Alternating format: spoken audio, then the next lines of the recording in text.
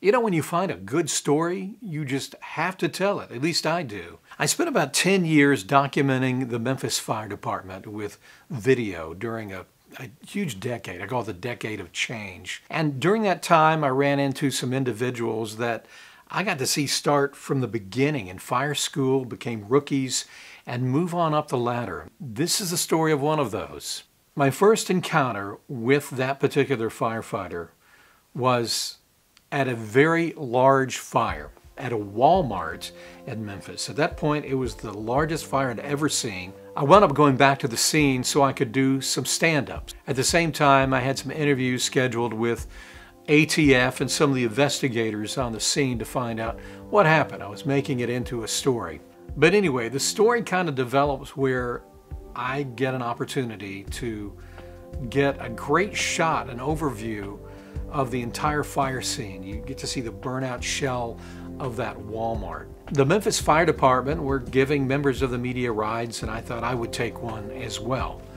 And I kind of felt sorry for the firefighter that was having to give rides to members of the media. As I got close, I realized this firefighter was a woman, and I thought, well, that's kind of cool. And I noticed she was kind of shy, kind of quiet, didn't say too much, and that was my first meeting with a young fire private named Gina Sweat. And of course, today she's risen to great heights. So this is part of that story about Gina.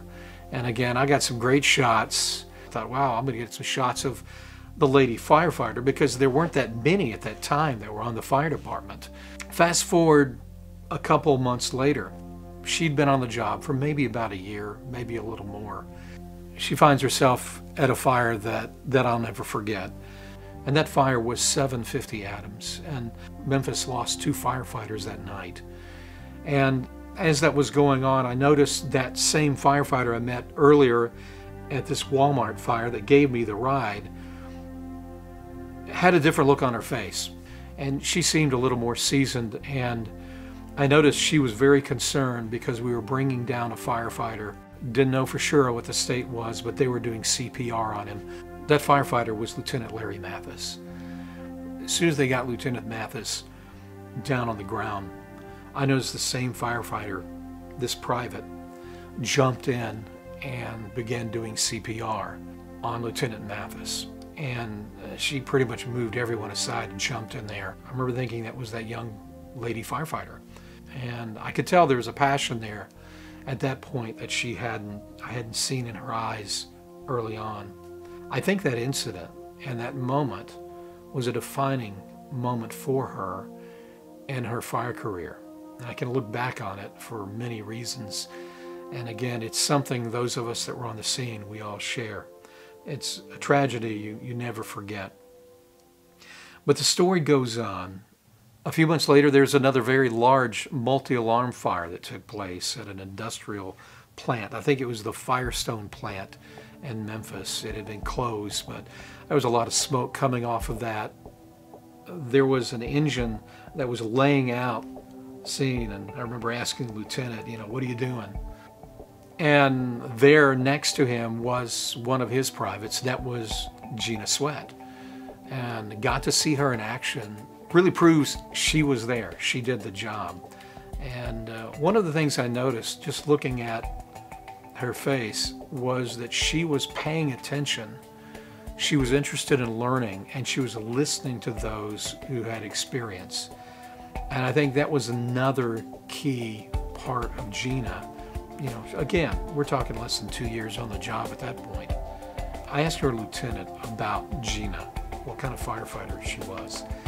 And he said, she's good. She listens. She works really hard. She knows her stuff. Very complimentary of her.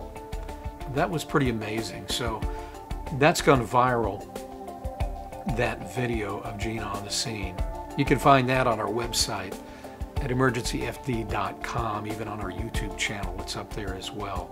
A few years later, I'd heard she had been promoted as a driver, and I rode up the scene of there was a high-rise fire, and at that time she was a driver. The fire had got under control, and I remember turning my camera, and a lot of the guys, as usual, running away, and Gina and another firefighter. Both drivers were sitting on the edge of the apparatus.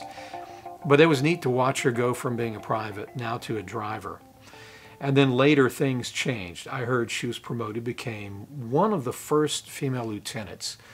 There was one more before her that I'd been working with. And I was asked to videotape and document a weapons of mass destruction drill. They were pretending there was some kind of a gas attack at a venue in the city of Memphis, and they're trying to see how, I guess, the department and engine companies would respond. So I took a ride on the first company in, and I remember going in with that crew, and they were hit with a lot of these victims coming up, and essentially that crew got contaminated. They didn't have much of a chance. A short time later, several other engine companies started arriving, and I noticed in the distance there was a crew, and all of them were standing there with pike poles, axes, and tools in their hands.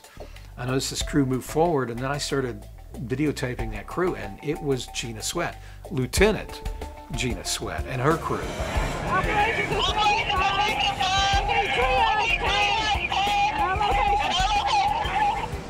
And her goal, I could tell, was protecting her firefighters.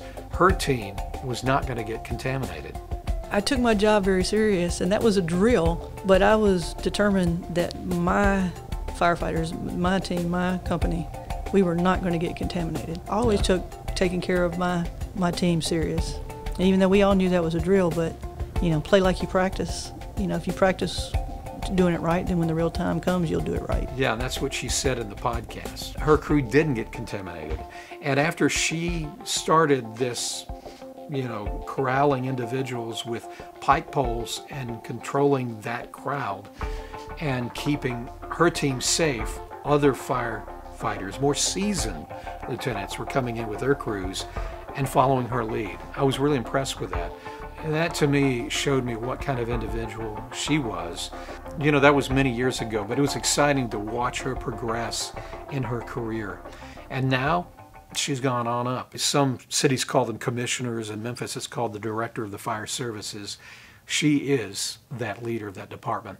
And it's kind of cool because now my son recently came on to the city of Memphis a few years back, and it was kind of a proud moment watching this person who went through the ranks work the job to get in leadership. And here she was pinning my son, his badge, as he joined the City of Memphis Fire Department.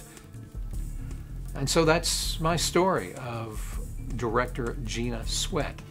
You can find the EmergencyFD Storyline podcast on our website, which is EmergencyFD.com, and check out 20-03 and 20-04, the two podcasts, and you can find those at our website, EmergencyFD.com. Also on Apple, Google, Stitcher, Spotify, many more. Check them out.